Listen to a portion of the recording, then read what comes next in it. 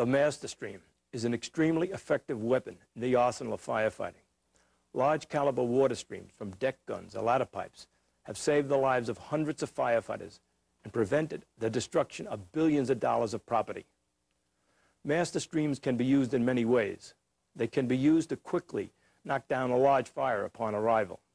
They can be used to protect nearby buildings from rapidly spreading flames. They can also be used to extinguish a fire in a structurally unsound building without exposing firefighters to the dangers of collapse. But like a lot of things in life, there's a trade-off. Master streams also have disadvantages. A powerful water stream from a deck gun or ladder pipe can kill or injure firefighters and collapse buildings. Does this mean we should not use master streams at fires? No, not at all. Some fires you can't do without them. All I'm saying is we've got an extremely powerful weapon and we have to make sure it's used right, safely and correctly. This video will show you how and when to use a master stream safely, what the hazards of master streams are, and what precautions you can take when using a master stream. First, let's start by defining the term master stream so we're all on the same wavelength. When a nozzle delivers more than 300 gallons of water per minute, with nozzle pressures of 50 to 100 pounds per square inch, that's a master stream. Its speed is at least 60 miles an hour, or almost 100 feet per second. A ground-based master stream can be a deck gun permanently fixed and used from the top of a pumper, or a portable deluge nozzle removed and placed on the ground close to the fire. Aerial-based master streams can be ladder pipes, aerial platforms, or snorkels. If a fog nozzle discharges over 300 gallons of water per minute, it too is considered a master stream. How do you use master streams? Where do they fit into the coordinated fire attack? As always, the size up of the fire determines your attack strategy. Sometimes when you arrive, the fire is already too large and can't be extinguished by an interior attack hose line. It's too dangerous to send firefighters inside.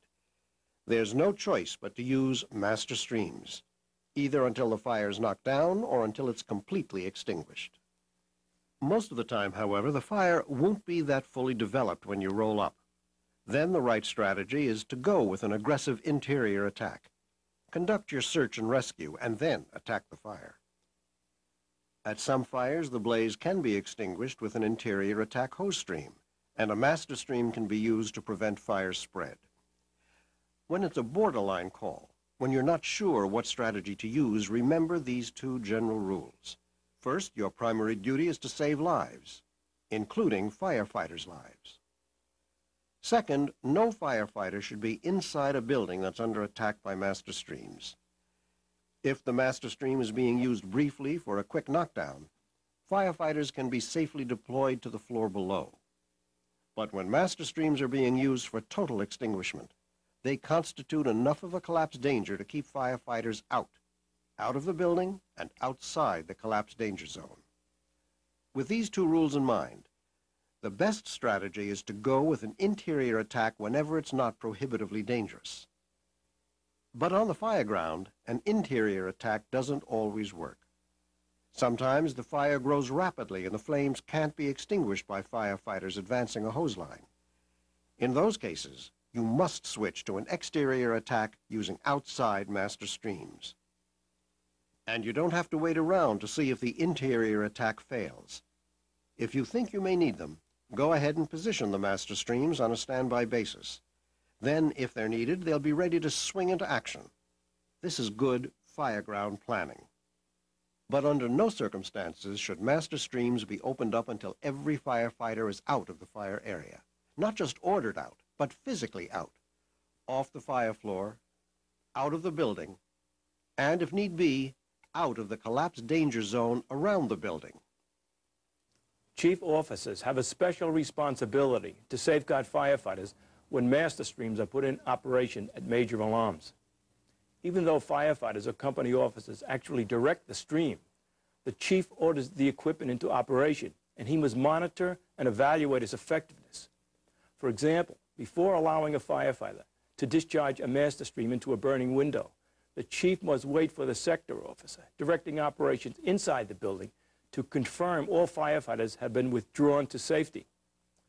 Over the years, too many firefighters have been injured by the uncoordinated use of master streams. The safe transition from interior to exterior attack of a structural fire requires 4 elements. 1.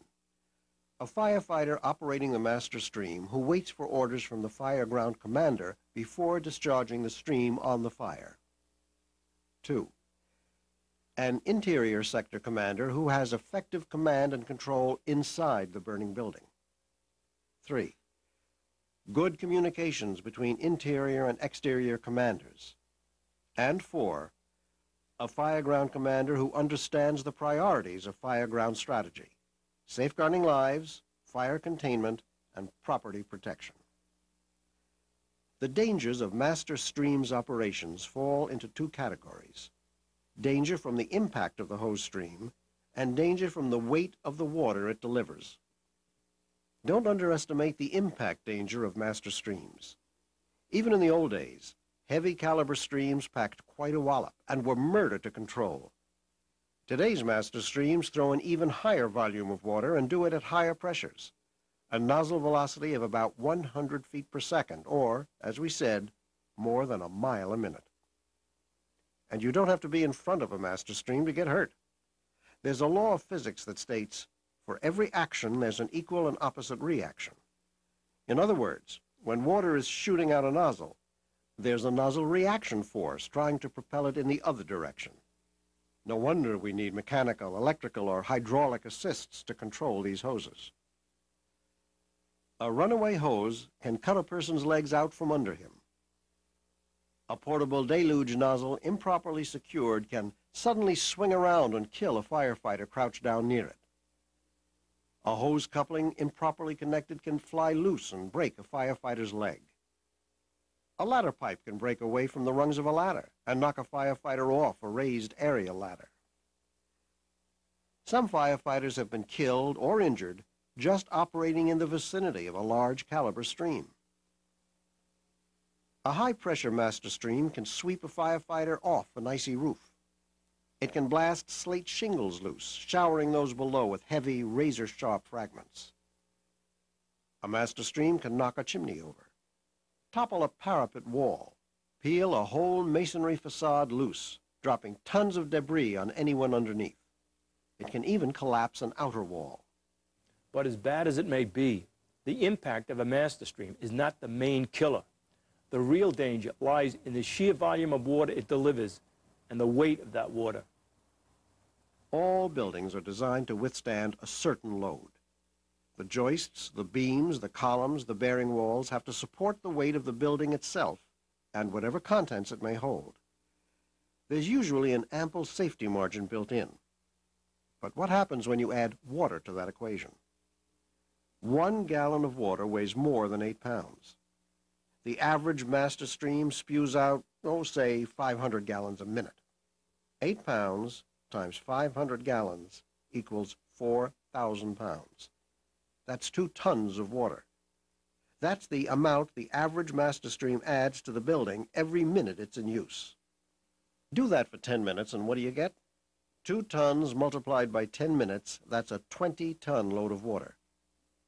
Now suppose you've got 3 master streams going for that 10 minutes. That jumps the water weight to 60 tons. And what if you leave the faucet running for 20 minutes instead of 10? You're up to 120 tons. In a big fire, you might have 8 or 10 master streams in operation. Add it up. And don't forget, 2 tons per minute is the output of only the average master stream. Some put out as much as 4 tons a minute. The numbers may vary. The design and structural integrity of buildings vary. But the fact remains, if you pour enough water into a building, sooner or later something is going to get overloaded. And when it can't hold up, it falls down. When you pump water into a building, 3 things happen. 1, the water hits the heat and vaporizes. Well, that's no problem unless you're in the way and get scalded.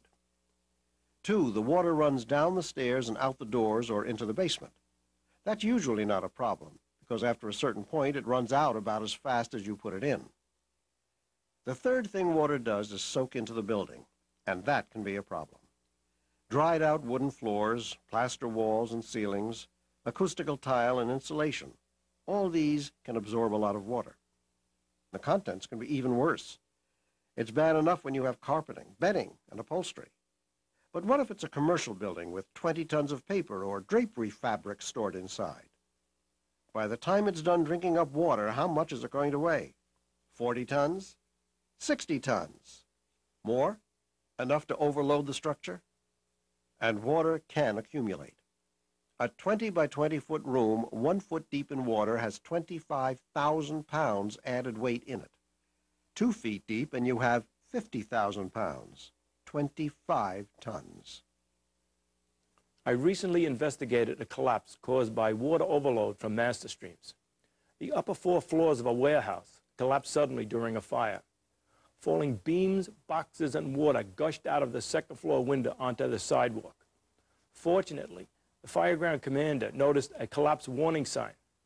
There was no water runoff, even though 2 master streams were discharging into the windows of the building. Realizing the danger, he made a life-saving fireground decision, ordered all firefighters withdrawn to safety, and avoided what could have been a deadly collapse tragedy. A few rules can help you minimize the dangers of working with master streams. Rule 1. Always keep in mind that the average master stream throws 2 tons of water every minute. Keep your eyes open for any sign of it building up inside, either accumulating or being absorbed by a large amount of porous contents.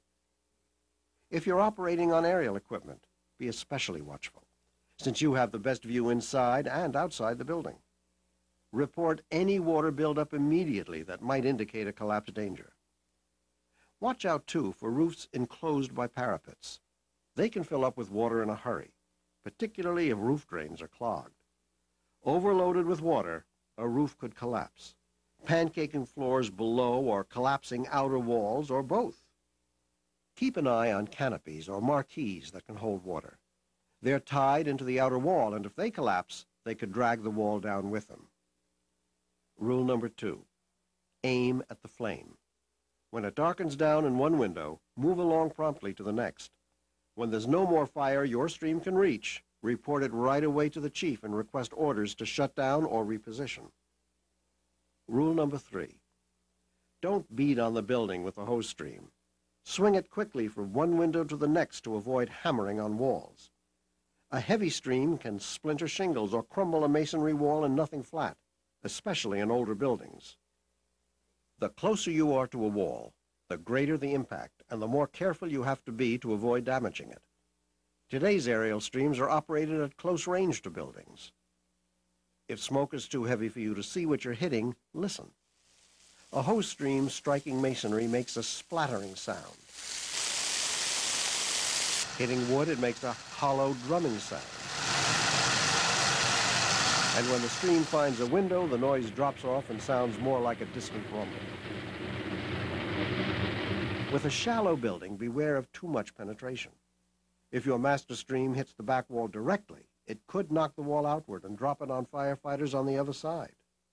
Buildings gutted for renovation are especially prone to this, although it can happen in any shallow building if partitions have been burned down. Angle the stream up onto the burning ceiling or down onto the floor to avoid a direct hit on the back wall. Rule number 4, be careful when sweeping your stream across roofs. Parapets, cornices, chimneys, even dormers can crumble under heavy stream at close range. Be extra careful with slate roofs. Anytime you're using master streams, you're burdening a building with tons of water.